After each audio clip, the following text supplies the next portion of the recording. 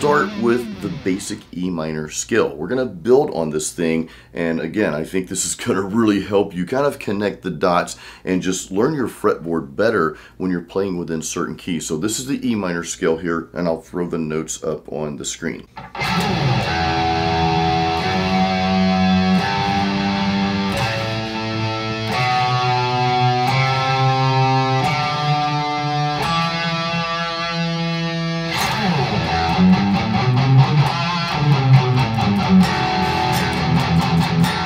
What this means is that you can play any of those notes within the key of E minor. So if you've got a song that's in the key of E minor, no matter what other chords are in there, as long as it's in that key of E minor, those notes will naturally fit. Now, I'll say this a lot throughout this video. This does not mean it's a rule, okay? It does not mean that, okay, well, this song's in the key of E minor or whatever, so I have to play those notes. No, that's not the case at all. All this is designed to do is just to help you know where those notes are on the fretboard within that key so that you have that as a go-to at any given moment. And this will help you improvise, it'll help you write, and so forth. Now, the cool thing is, you may know this scale already, but you may play it a little bit differently like this.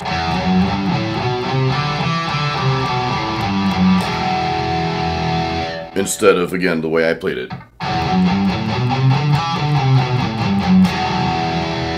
Knowing both ways just gives you more options, right? So now, not only do I know the notes that I was playing earlier, right? I know these other notes which have more open strings, you know, using the A and the D strings. So I've got those as options too now. I know where those are. Now the cool thing about the E minor scale, and really like any scale, is you can just continue playing that. So you basically end where you start, right? So let's play through. Let's just continue this on.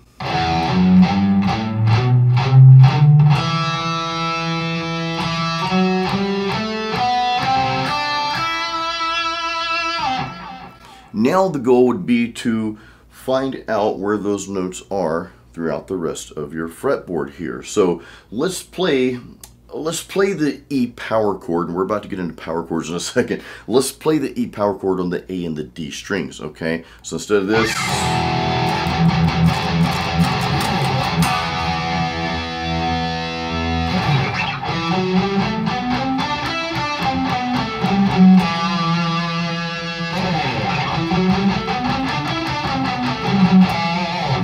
so now we know these notes right here fit, okay, into the key of E minor. We just know a different place on the fingerboard, right, on the fretboard, where those notes exist. And now you can just start tying these pieces together. You can start with that E anywhere you want, right? Well, let's just continue that like we did up here. Let's do that real quick.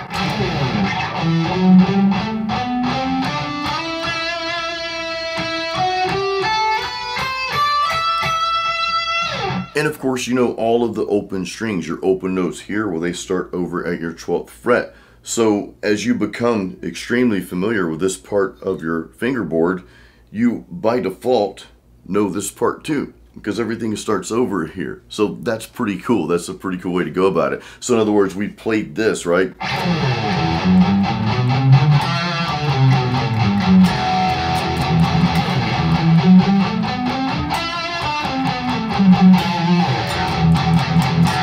Okay, pretty easy. And then you can continue that all throughout the fingerboard there.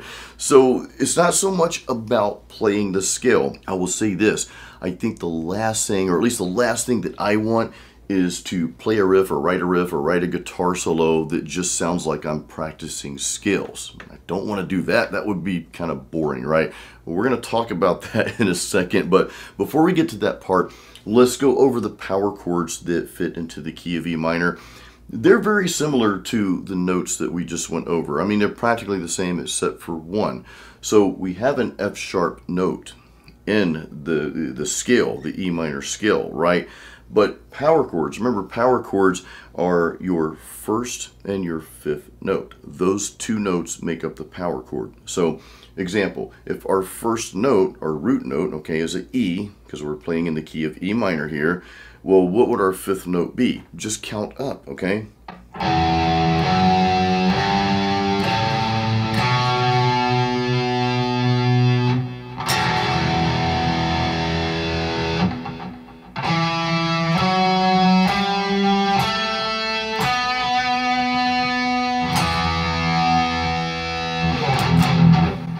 there's your power chord, and that's the same for all power chords.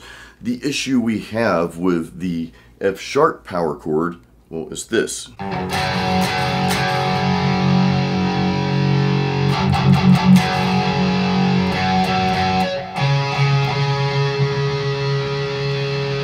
So the fifth note of the F sharp power chord, that doesn't fit into the key of E minor. Now, I want to make a very important point. It doesn't matter if it fits or not. If you want to play that power chord with your other power chords within the key of E minor, you're free to do that.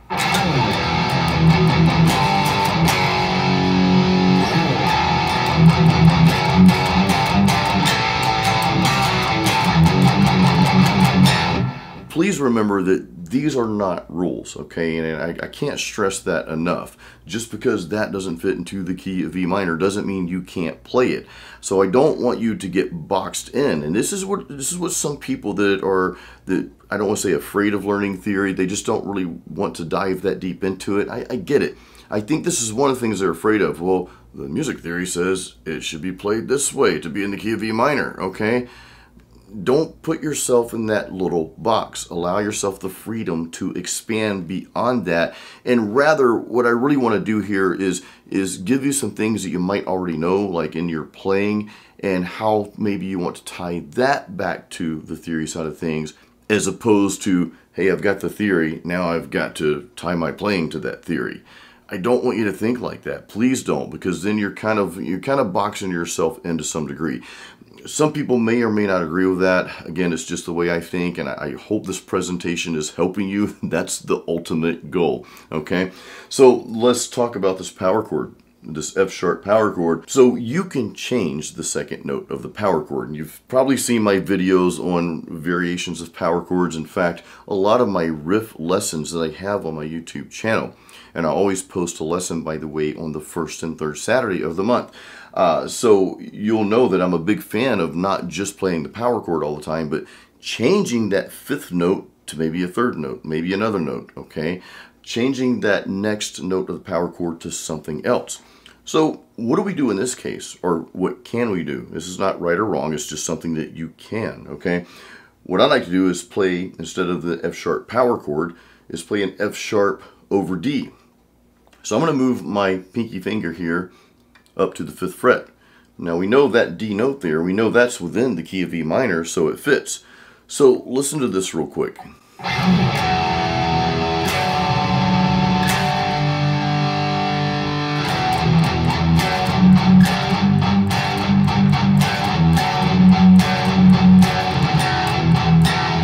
Okay, so that's our only change that we're going to make to the power chords within the key of E minor here, okay? So how I would play the series of power chords, if I were playing the power chords like the scale that we played, would be something like this.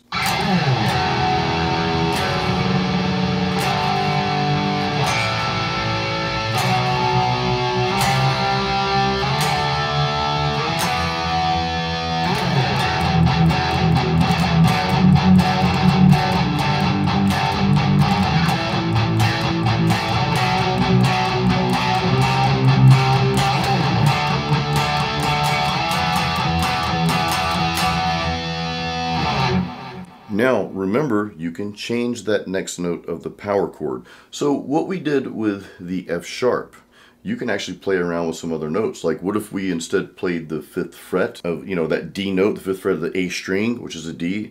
What if we played that open? Like, because we know A is in there, right? What would that sound like?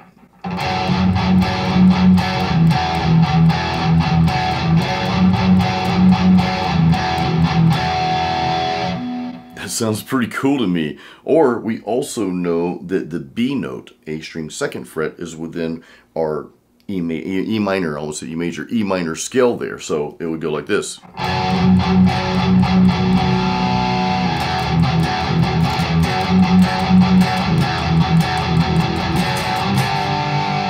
Okay, that might sound a little funny, but I mean, you can make it work. Again, there are no right or wrong answers here. It's only what works best for you. It's only what sounds good to you as you're writing your music here. So Again, we talked about changing the second note. Well, we can essentially use that same strategy that we did with the F sharp with the B note too. Okay, now the B power chord works because what is that next note? Okay, that fifth note of the B power chord is an F sharp.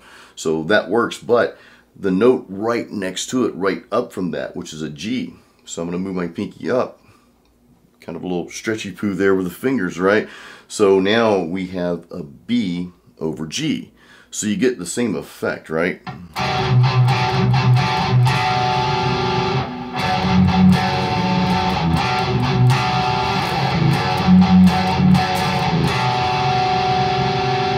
So you could play the power chord progression, and again, I'm just going to play this like the scale. You could use those variations, right?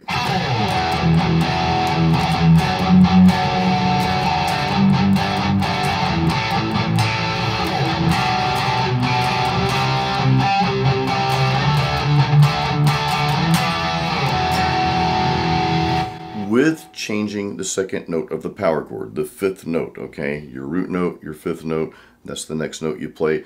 We can still change that around even more. We can use different variations. And this is where knowing just the basic notes, okay, within that key, within that progression there, this is how that can help you. Because now I know what to change that to. Again, it's not a rule, okay? This is just kind of a guide. It's not a rule. You could play some stuff that doesn't even fit in this key.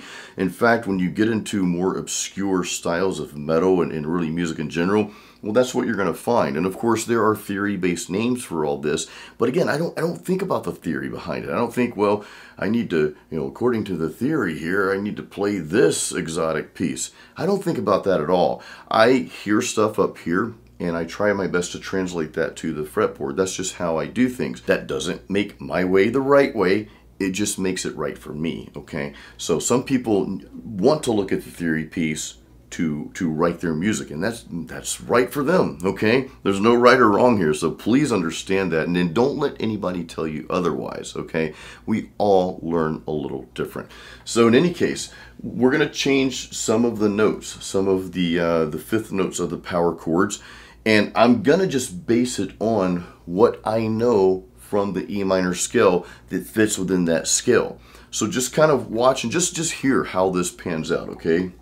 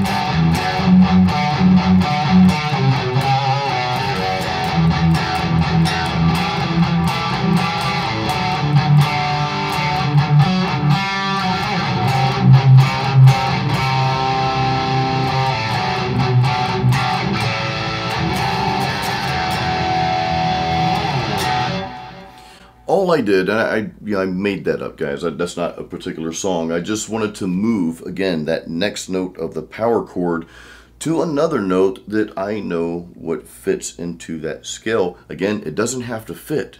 You could play something that's not in that scale, okay, for that key of E minor.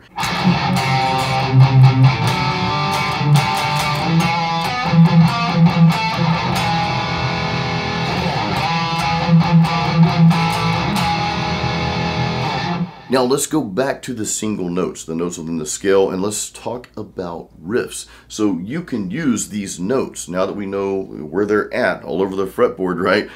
We can use these notes to make some really cool riffs. So you don't have to play the scale, and this is where we start to get creative. We start branching out from the scale itself and use the scale to our advantage. Since now we know where the notes are, we can just like...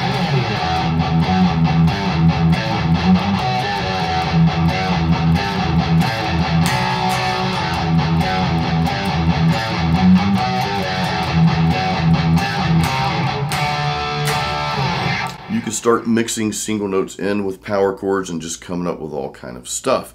Once again, you don't have to play the notes within the key. You can venture outside of that. The goal is just know where the notes are on your fingerboard that do fit within that key, so that you can play with purpose. You don't have to think about it. It's like, okay, I know we're in the key of E minor. I've got this. You know, let's write some riffs, right? So let's do something else down here.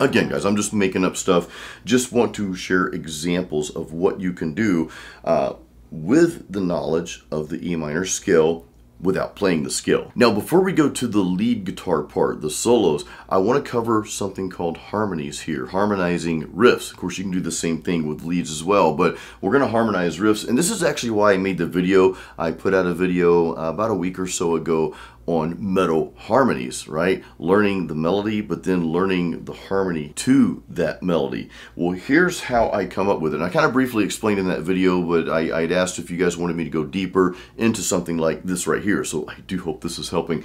So my easy go-to for this method is to play the third note of the core note, okay? So if I'm starting out, I'm in the key of E minor, right? We're in the key of E minor this whole time. And if my first note is an E note, well, what's my third note? You've got E, you've got F sharp, then you've got G. So if one guitar is playing an E, then the next guitar is going to play what? A G, right?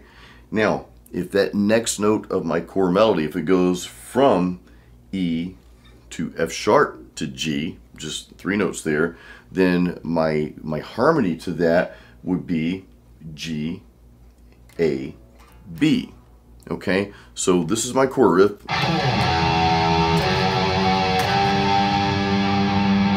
If I played the harmony, if we had another guitar player in the room and they were to play the harmony, they would play this.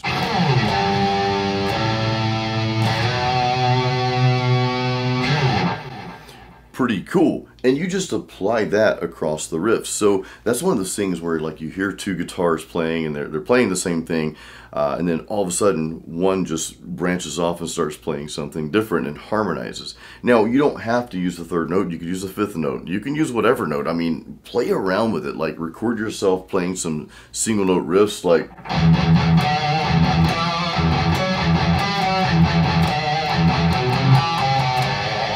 okay, record something like that in your DAW and then open up another track and then play around with the second guitar part of that. Now, quick trick, and I'll explain this in multiple videos, I always record 2 rhythm guitars. I'll hard pan, you know, the main rhythm all the way to the left side, then I'll open a track up and hard pan the other guitar to the right side. And of course, that guitar is what I'll use to sometimes come in and harmonize.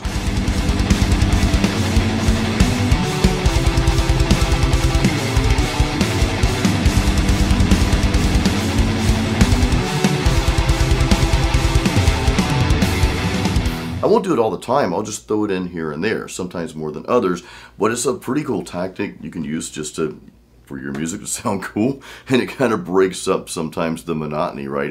If the same riff is going on too long, well, let's throw something else in there. Let's throw a harmonizing part in there so it sounds like it just changes, right? So that's a strategy that you can use. Now let's briefly touch on guitar solos, and really we're just using the same concept. You know, I mean, we know the notes within the key of E minor here. Remember, we played the riff up here. The scale, right? I mean, I wouldn't want to play that as a riff. You could, but again, the last thing we want to do is play riffs and licks that sound like we're just practicing scales. You want to venture outside of that, okay? Maybe you have one song based on a riff. Like, what if that was a song?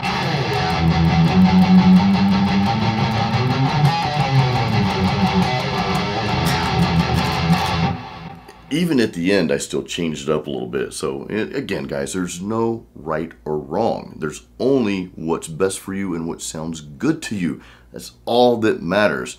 like Hetfield said, nothing else matters. That was a bad pun. All right, so let's go down here to our lead.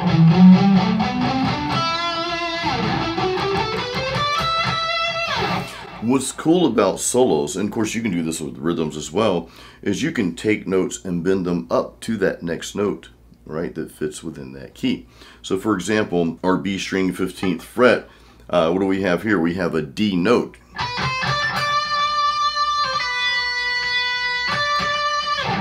Well, instead of playing the E, we can bend it.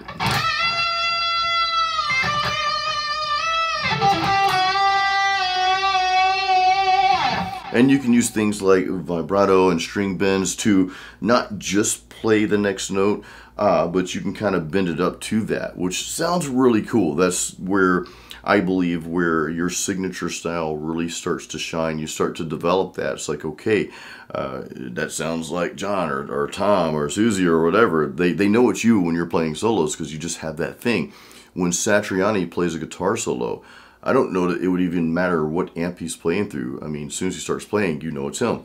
Slash, you know it's him. They have a signature sound, okay? You probably know several guitar players like that. It's really what I want for you. I want you to be able to play guitar, pick up your guitar, and your friends or whoever, they hear your music, it's like, okay, I know that's you. I can tell it's you, right? My wife, she hears music all the time, and of course my friends, and they always know when I'm playing. They can hear it, as opposed to hearing other guitar players. Of course, everybody has their own unique sound, and I encourage you, develop your own unique style and sound, not someone else's. And this is why I don't really focus on, I never really focused on playing scales. I learned them, right? I didn't learn all of them, but I just kind of got bored fast with them because I'm not going to play a scale in a guitar solo. I don't want to play a solo that sounds like I'm just practicing scales. I'm not saying you shouldn't learn scales, so please don't take it as that. Again, if there's any theory buffs out there, they're probably just hating me right now. It's not the intent. All I'm saying is we all learn differently, okay? I learned to swim by being thrown into the water. That's how I learned. I could have read a textbook on it and I probably would have drowned, right? I've never been, you can just say I'm just kind of dumbed down a bit if you want to, that's fine. But I've never learned great by the textbook. I need to be thrown into the fire or thrown into the pool. You know, I was thrown in, I came up dog paddling and I figured it out, right? It doesn't make me better, doesn't make me worse, doesn't make me right, doesn't make me wrong. All that stuff you can just throw out the window. The best way to learn is the best way that you can learn. That's it. All right, so we talked about soloing a little bit, and it's really just it. I mean, you can pick up the notes within the scale. Again, I'm not saying play the scale everywhere, but it's good to play it and continue it just to know where those notes are, right?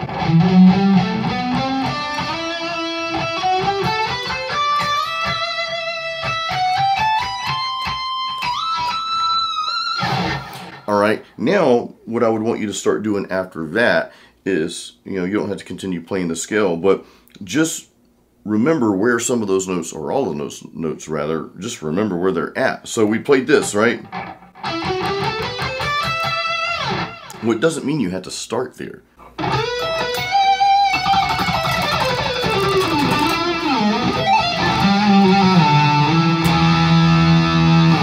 So all of those notes were notes within the key of E minor. Now, again, you don't have to just stick with that. You can go off the beaten path. Let's make something up. I'm going to throw in a note that's not in the key of E minor, right?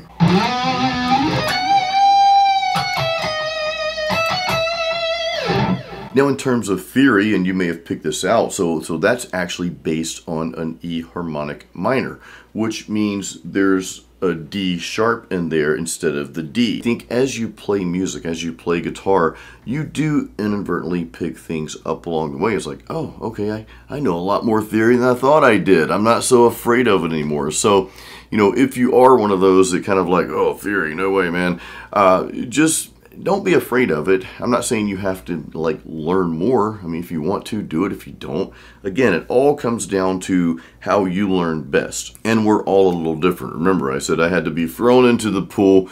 Had I read the textbook on how to swim, again, I probably would have drowned. I had to be just thrown out there, and I had to be hands-on. I'm not going to learn by just, you know, reading theory of anything, which is probably why I made bad grades in school, right? Any case, guys, I hope this video does help you. Leave me any questions. And if you like this sort of style, we're just kind of laid back. I didn't do a lot of editing in this video. I just kind of, you know, pulled the guitar out. Leave me any comments, and I hope this helped. I really hope this helped you in some way. Always keep it metal, guys, and keep playing music.